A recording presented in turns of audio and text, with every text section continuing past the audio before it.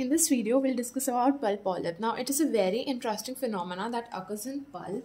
So, first of all, what really happens is, basically, it is a unique form of pulpitis wherein the pulp, instead of perishing by suppuration, it proliferates excessively and exuberantly. Now, what do I actually mean by this? What happens is, it is very common that pulpitis happens and then we see that the pulp has undergone necrosis. That is, now the pulp is not viable, it is finished. But in this, what happens is, pulpitis occurs, inflammation occurs, but the pulp doesn't finish away. It actually starts proliferating. So it is basically a productive pulpal inflammation or a pulpitis case. Okay. Now, in other names, just remember this name because mostly the question is asked through this. It is the chronic hyperplastic pulpitis. Okay. Now this name makes sense after the definition. So there is hyperplasia. Okay, and it is chronic. Right now, what happens is this intense intense proliferation of the pulpal connective tissue. It is because of the few characters which are present. First of all, there needs to be a large carious lesion. Okay. Then secondly, what happens is we need a wide apical foramen. This is basically the factors that that support chronic hyperplastic pulpitis. Then the patient who has it should be young and should have a good body resistance. Then pulpal tissue should be well vascularized. There should be a low grade sustained inflammation. Okay. Now let's come to the clinical features. Now remember this, it usually occurs in children and in young adults. Okay, the most common site is the deciduous or the first permanent molar. Now what happens is, this basically grows like a soft pink lobulated mass which grows through the cavity. Okay. Now what happens is, if this is traumatized, then we will see that it will have a dark red color. It will be fleshy and there will be fibrinous exudate. Now one more thing I want you to remember is, it is insensitive to manipulation because it has few nerves.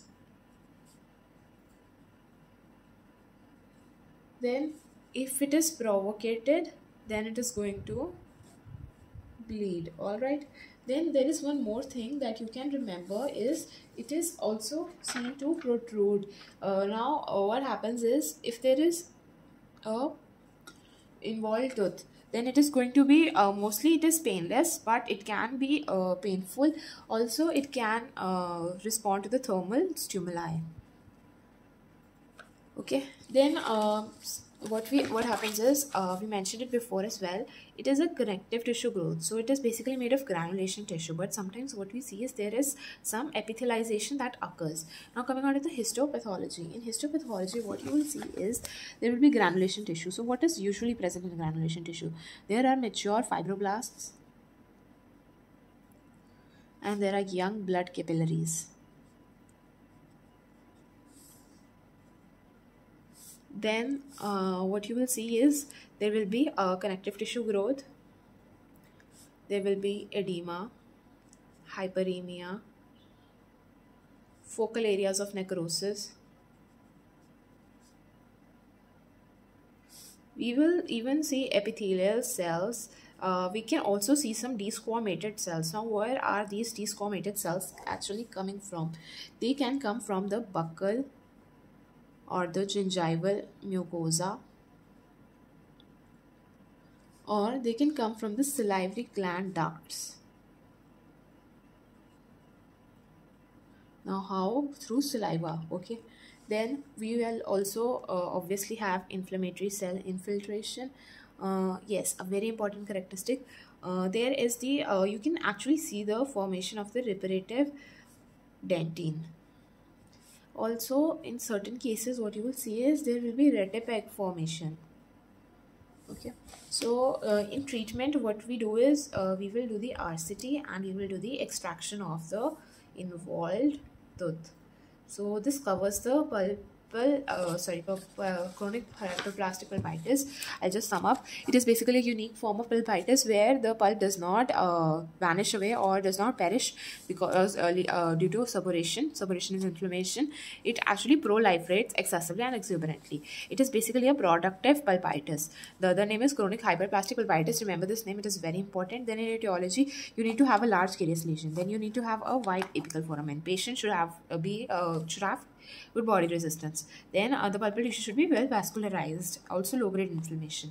Sustained inflammation, then it will be chronic, right?